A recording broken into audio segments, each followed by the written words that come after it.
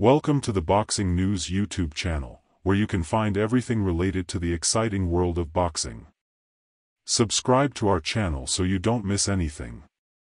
The WBC has given former unified 160-pound champion Gennady Golovkin the #1 spot in the middleweight division in its latest rankings, after GGG vacated his IBF and WBA belts. The WBC has given Golovkin a great gift by placing him at #1 without having to lift a finger to earn the ranking like normal fighters do. However, we don't really know if Golovkin has his heart in the game at this stage of his 17-year professional career. He has earned a great deal of money and has more than enough to last him the rest of his life and then some. If Golovkin is only looking to get the biggest payday possible at 160, he's in the right place. The biggest money fight for Golovkin at 160 is against Jermall Charlo, unless one of the welterweights like Errol Spence wants to move up to middleweight to face him. There's no chance of Canelo Alvarez fighting Golovkin again unless GGG suddenly shows some ambition and beats a big name like Charlo, Caleb Plant, or David Benavidez. At this point, that's unlikely, given Golovkin's look in his last 2 fights and the fact that he's only fought 4 times since 2019. If you're a fan of boxing, leave a like.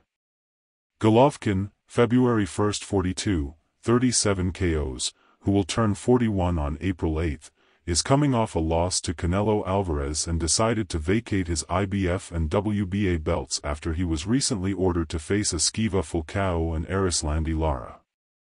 Jermall Charlo is the inactive WBC champion, so the logical move would be for the sanctioning body to strip him due to his 2-year inactivity and then order Golovkin to fight 160-pound interim champion Carlos Adams for the vacant belt. Would Golovkin be interested in fighting Adams for the WBC belt? It's not realistic. If GGG wouldn't fight Lara or Falcao to keep his IBF and WBA titles, he surely won't risk his neck against a fighter possibly better than those guys in Adams. That would be a tough fight for Golovkin at this stage of his career, and the only way he'd have a chance to win is by fighting aggressively like he used to. Unless the WBC installs Golovkin as champion, it's highly unlikely he'll accept to fight Charlo or Adams for the belt unless one of the promoters offers him crazy money, like $15 million or more for a fight. Does Golovkin still have the ambition to become a world middleweight champion once again, or is he simply looking for the most lucrative fight at this stage of his career? Leave your opinion in the comments. Only time will tell. Don't miss any news and updates about the world of boxing by subscribing to our Boxing News YouTube channel. You won't regret it.